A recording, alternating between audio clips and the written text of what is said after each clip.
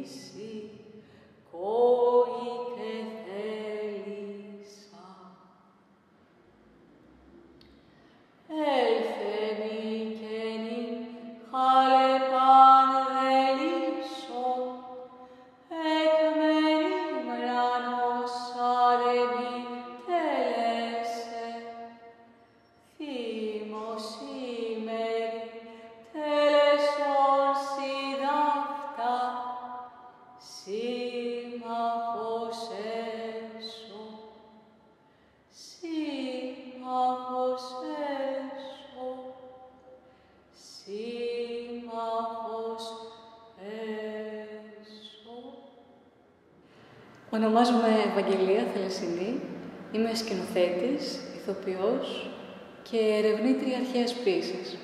Με ενδιαφέρει η μελέτη και η έρευνα καταρχάς του αρχαίου ρυθμού στο αρχαίο κείμενο, σε επική, δραματική και λυρική ποίηση, αλλά και η παραστατικότητά του. Πώς μπορεί να παρασταθεί ο αρχαίος ρυθμός επί σκηνής.